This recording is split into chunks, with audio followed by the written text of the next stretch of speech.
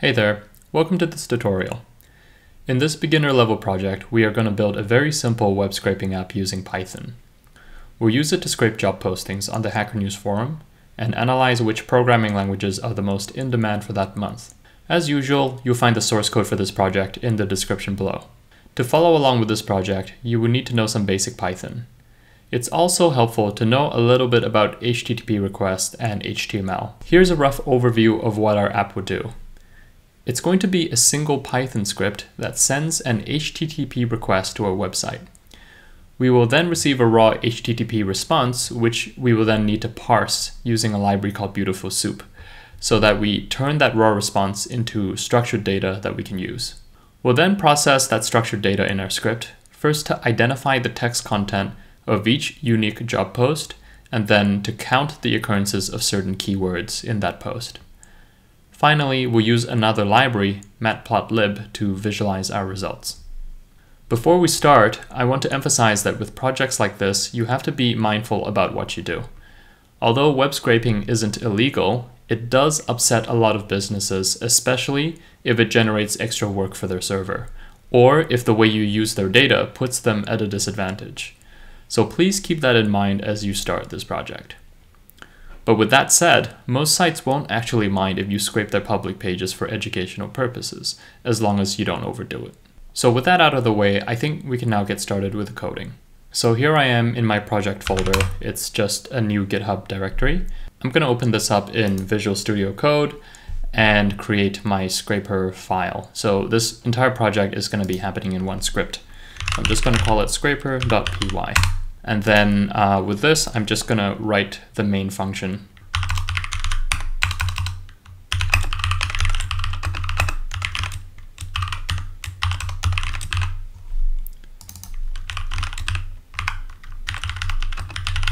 So I like to start my projects with a hello world just so that I can easily run and test it as I'm building it out.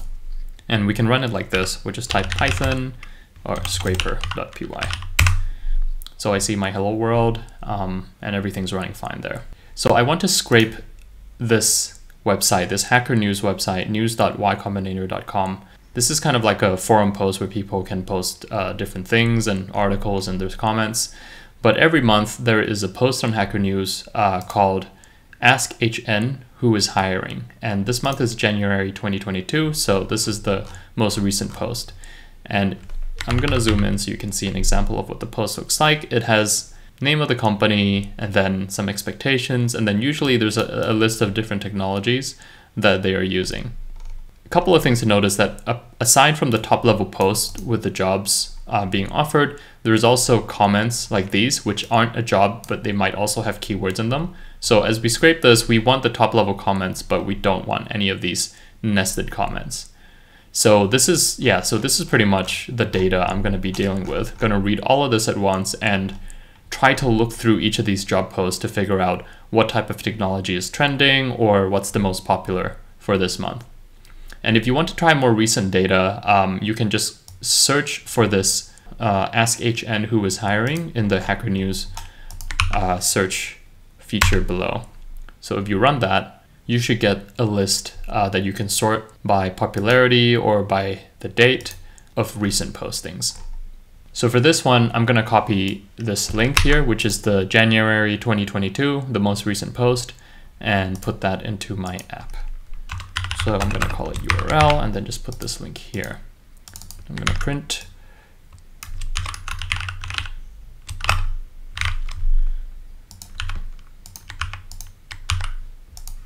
If I run it again, then I can see that link is there. The next thing I have to do is actually retrieve the contents of this link. So I could do that with the request library. I'll have to install it first. I can do that by typing pip install and then request.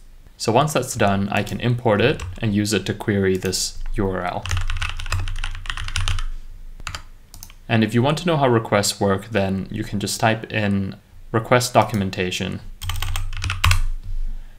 And that will give you some quick start examples and how to use it there.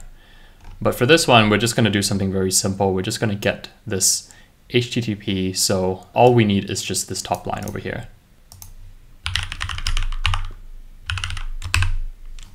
And then we're just going to get our URL. We'll also need to store the response, so we'll do it like this. And then I can also print the response here so we can see what that looks like.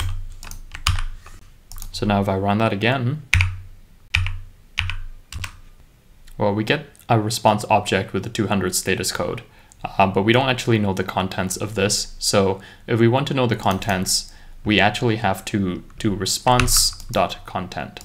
So let's try that. And I'm actually going to run this in my terminal window instead of the integrated one, just because then we can see more of the output.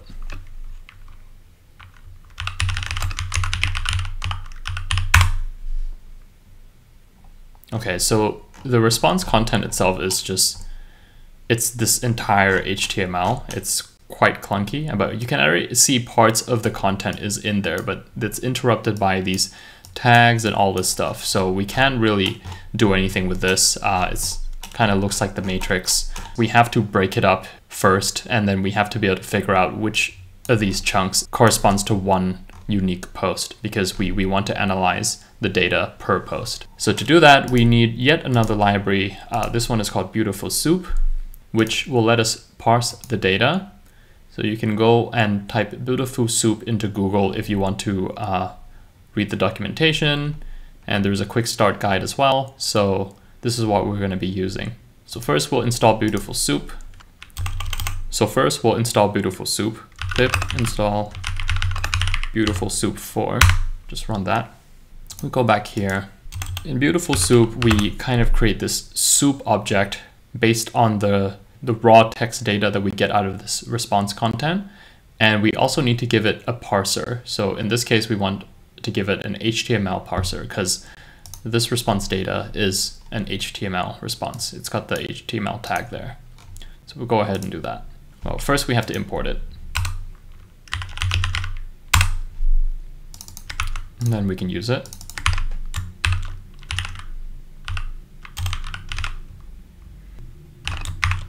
And here is how we can specify the parser. So going back to the documentation, you can see the example there, and we can actually access different parts of the HTML from the soup object. It actually creates the structure for us. Just to compare, if we actually go to the page itself and we want to see what the HTML looks like, you can go to right-click and view page source. And it will come up with something like this, which is what we saw earlier. So this is the raw content that we get. So each of these tags has a structure to it, and beautifulsoup just makes it so that we can traverse this data structure in a way that's easier for us to use in Python. So we can find certain classes, certain elements, certain IDs, and this is how we're going to identify each of these job posts. So to do that, first of all, I'm going to right-click and inspect this page because I want to find out if there's any kind of class or ID I can use to identify a particular job post. So let's take this job listing here. I can already see that there is a comment class there.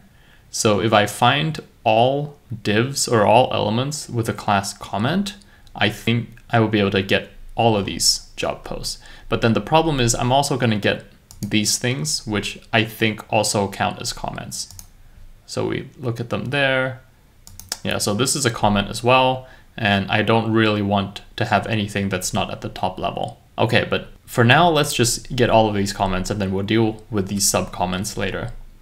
So to do that in beautifulsoup, let's first find all the comments, which we might be able to do by using this. Find all, then class comment. So this will find all elements where the class name is comment. And the reason we need this trailing underscore here is, of course, the word class is a reserved keyword in Python. You see how my syntax highlights it differently. It means that we can't use this like any other variable name or attribute name, which is why we need this underscore. So this should give me a list of elements. I do like this. I'm not going to print out the elements because it's just going to be a big blob of text, but let's see if I can just print out the number of elements. That might give me a better idea how many elements I'm dealing with, so if I'm on the right track or not.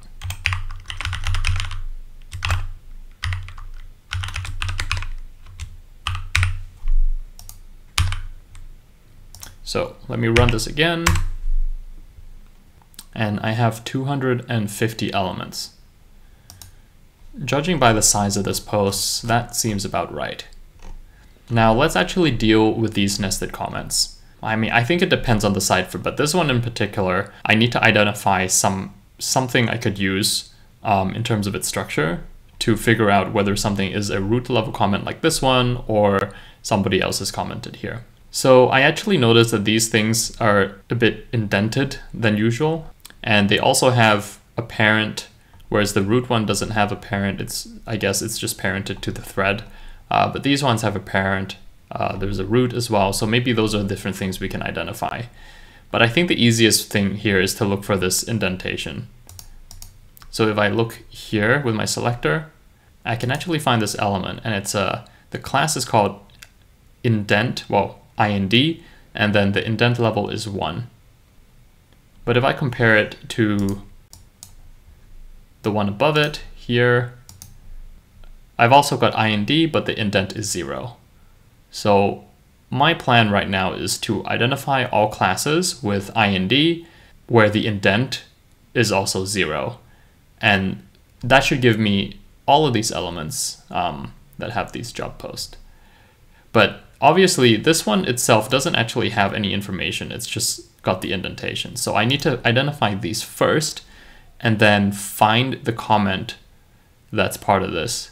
The comment isn't a child of this though, but it is the next comment element, because I think that from the structure, all of the comments are preceded by an indent element. I can do something like, okay, let's find this indentation that is 0, so I know that that's the root, and then find the next comment element after that, but not any other ones. So I'll find each of these 0 element indents and then find the next level comment, which I think you can do using beautifulsoup. There is a find all, which we used earlier, but I think there's also a find next. Okay, so there's a find next sibling. So I'm gonna try a combination of that. Now, if anybody knows a better way to parse this using beautifulsoup, then let me know, but this is kind of my hacky strategy I came up with just to solve this problem for the time being. All right, so let's try to implement that now. So instead of finding all classes comment, I want to find all classes indent where the indent level is 0. So I don't want any of the things that are more than 1 level deep. And now I can, for each of these elements, I want to find the next one. So find next, I don't know if I have to use find next sibling. I mean, it's not really a sibling. If we look at this structure here, this indent, I guess the siblings have to be on the same level, but this is actually 1 level down. This is inside the default. I don't know, maybe there's something that goes past this structure. I will actually have a look. Okay, so we actually do have just a find next. These methods use next element to iterate whatever tags and strings that come after it in the document. Find all next returns all matches, and find next only returns the first match. So that sounds like the one we want. So we are going to use find next to find the first match. So not find next sibling, just find next on its own. And then this one, we can say class equals comments. I don't think I can do this because this is a list, so I have to iterate through the list and do it on each element in the list. So I can use list comprehension for that. I can do something like E for E in elements. And then this whole thing needs to be inside the array notation, whoops, so that it's doing list comprehension. So this will iterate through each element in this elements list that has been anchored at indent 0. So these are all the root comments. And for each of those elements, we're going to find the next div that is called comment. So that should essentially give me a list of all top level comments only. And we can test that out by checking whether, well, I think we saw before the number of elements was 250. So actually I don't need a new print statement. I'm gonna count the number of comments I find, and I just expect this to be a little bit less than 250. So we'll try it again and see if that actually works. Okay, so we've eliminated 40 comments that were not at the root level. So I'm pretty confident now that this is the data we need.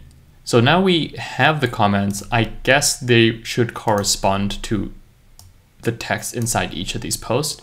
So the first thing I'm going to do is actually print this out to verify that it is indeed this text, just so I can sort of get a sanity check on my data.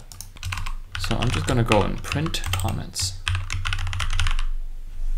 Or actually, I might loop through them and print them because I'm going to need this loop structure anyway. Comment in comments, print comment, like this. Okay, I don't need this one anymore. So let's go ahead and run it again, and now I can actually see a sample of the comments. Actually, let's run it in this terminal so we get more space. Okay, so I actually see that it is the text that I want, and it's a lot cleaner now because we're only looking at this element and none of the other HTML elements. However, I still do have a lot of HTML artifacts like these tags and stuff here and this span and all this stuff. I do want to get rid of that. So I think that beautifulsoup also has a getText function. If you only want the human readable text inside a document or tag, you can use the getText method. It returns all the text in the document or beneath the tag. So let's try to apply that and see what it looks like.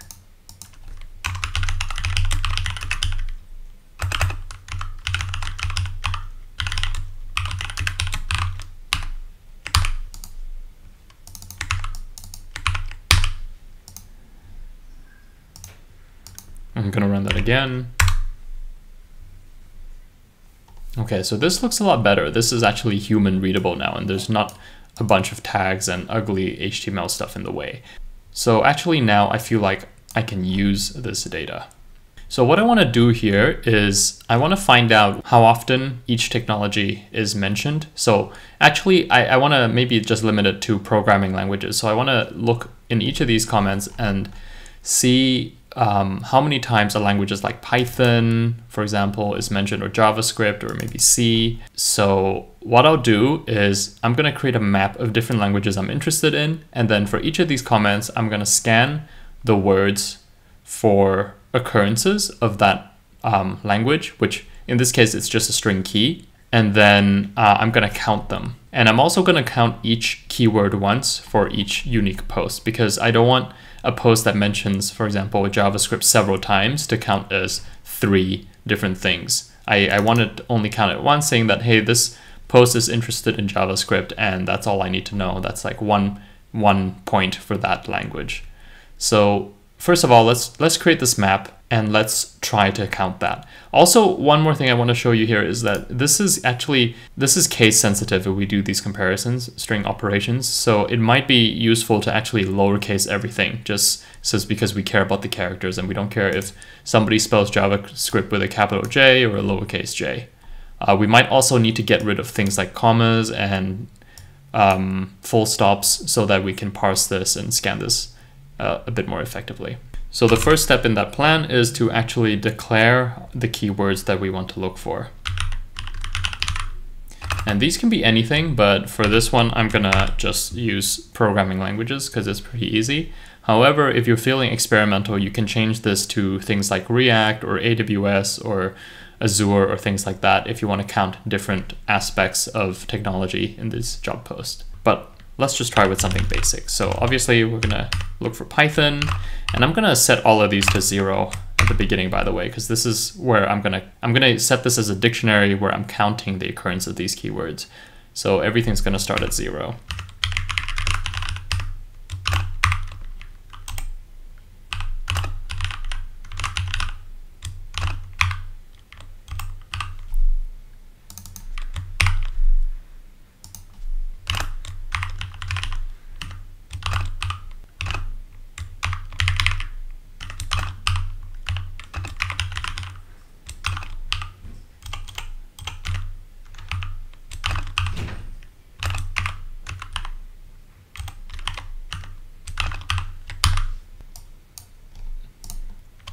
Okay, so this is the final map of or dictionary of the languages I want to scan in each of these comments. Now I'll go to my comment text and I'm going to lowercase it. Yeah, that's the first thing I'm going to do. I'm going to actually lowercase it, which all strings have this function you can use. So this returns a string, and all strings have a function you can use on it, which is this lower, which is just turns everything into a lowercase. So I've turned the comment text into a lowercase version of it, which solves the problem of case sensitivity for us. The next thing we want to do is find occurrences of these words inside the comment and only find them once. I can do that in several ways, but the first thing I'm probably going to need to do is break the comment up into a list of words, or at least a collection of words. So with strings, we can do that by splitting it. Well, if we do comment text.split, and then we want to split it on, for example, that, this will create an array where each of these things split by the white space are going to be elements. So I want to show you what that looks like. Well, actually I have to call this words like that. Run that. So now if I run that, I shouldn't get a paragraph like this anymore. I should get a bunch of arrays with words in them. Okay, so now we have this arrays with the words in them. We have to be careful because some of these words also have these, they can have artifacts at the end of them, like punctuations like that. So yeah, and we also have words that are repeating, so we only want to count things once. So yeah, we definitely have to clean this up a little bit more. We can do that by actually stripping, using the strip function to strip the words. So we can do that for each word.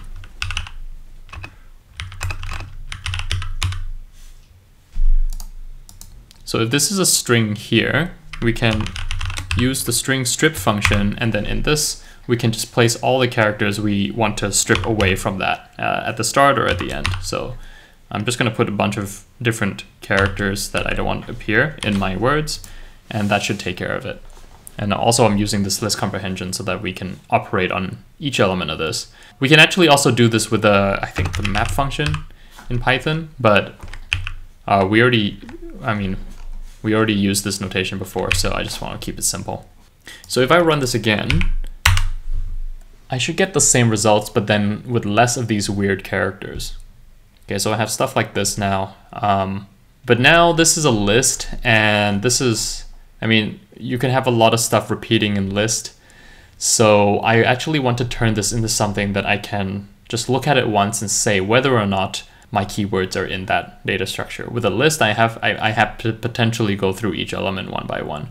So to do this, we can turn this into either a dictionary or a set.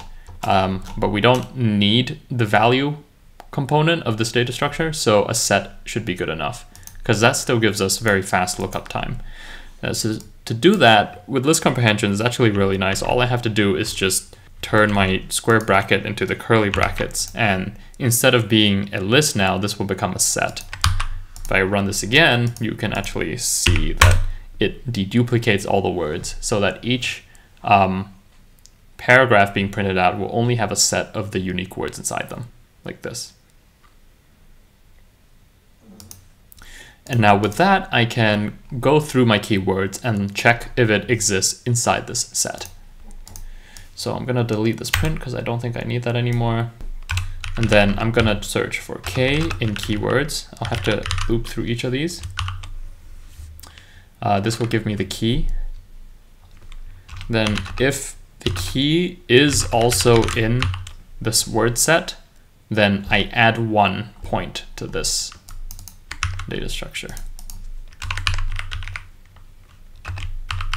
Okay, now this will ensure that each keyword is only counted once per job post, because this is a set, so it can only appear once anyway. So then we're going to loop through each of these, Python, JavaScript, TypeScript, and then each time it appears in this set, we add 1 to the score. So if I run that now, and I will print out the keywords at the end, we should see the final results. Okay, and there you go. We've got 34 posts with Python, 14 with JavaScript, 28 with TypeScript, 12 with Ruby, 11 with Java, 11 with Rust, and 2 with C#. Now this result is already quite useful, but if we do want to take it to the next level, we can also try visualizing this in a graph. So to do that, I'm going to need yet another dependency, and this one is called matplotlib. And this is the most popular plotting library in Python, so we use that. We can pip install it. So once that's installed with pip, we're ready to use it.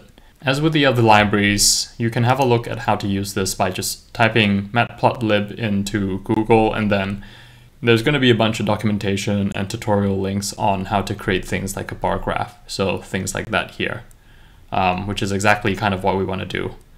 So to use it, we'll first have to import it at the top here.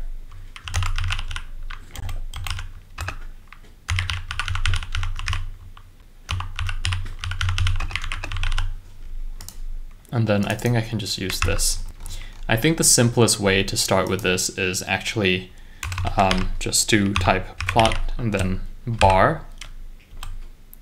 And then we basically provide two lists, what's going to be on the x-axis and what's going to be on the y-axis. So we actually already have this here. On my x-axis, I want these keys. And then on the y-axis, I want whatever number value those are. So because this is a dictionary, we actually have built-in functions. We can get that information pretty easily.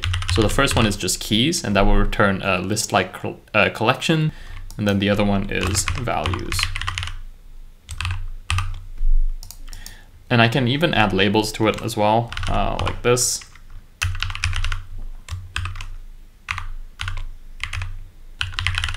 Okay, so the x-axis is the language, and then the y label is mentions, maybe number of mentions.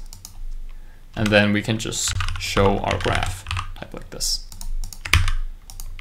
So let's run that again and see if we can actually visualize our data. And there you go. We have the same data printed out here, but now we also actually get to visualize it in the form of a graph.